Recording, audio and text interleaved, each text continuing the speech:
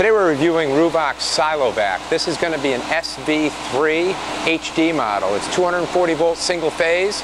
It is a 3-motor vacuum. Has a 28 square foot filter in here with a silo cone.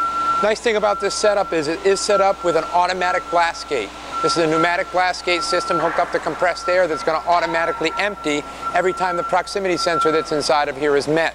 So as you're vacuuming, you'll be able to vacuum. It'll empty automatically, turn the vacuum off, and then empty, turn the vacuum back on, and you can continue to vacuum. So it is an automatic feed system. We have a nice control panel on here. The control panel lets you automate the Blastgate. If you want to open and close the Blastgate manually, you can. That's how you open and close the Blastgate. So to turn it on, as soon as you turn this on, it's going to open the Blastgate. Make sure the unit starts empty. As soon as that happens, it's going to shut and then turn the vacuum on. Once the vacuum is on, we're drawing about 300 CFM, 11 inches of mercury. So we can pick up a lot of bulk material quickly in this system.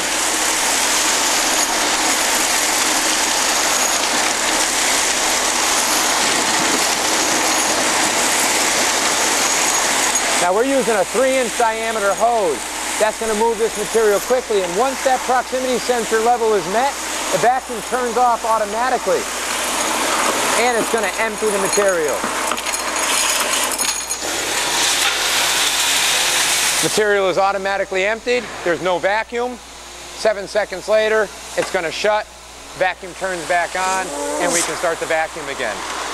So this is a review of the Ruwac SV-3 silo, and this is the HD model that produces 11 inches of mercury.